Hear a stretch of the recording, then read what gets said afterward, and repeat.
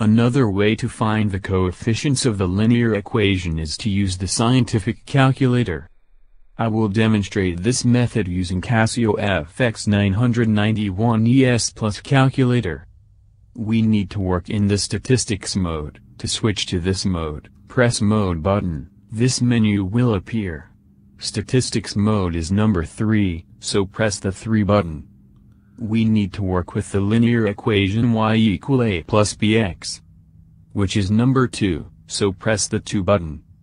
2 columns will appear to you to enter different values for x and y. Let us start with x. Enter values from 1 to 9. Press the 1 button then equal button. Press the 2 button then equal button. Press the 3 button then equal button. And so on until x equal 9.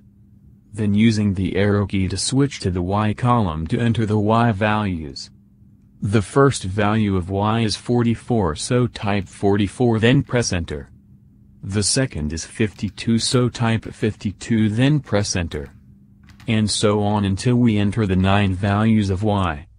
Once finish entering the data, we need to store then by pressing the AC button to store and process the data. To find the values of A and B, press Shift then 1 to view this menu. The regression is number 5, so hit the 5 button.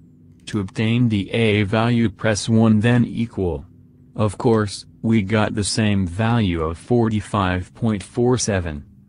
Press Shift 1 again, then 5 after that 2 to obtain the value of B. Hit equal. The value of B is 1.75.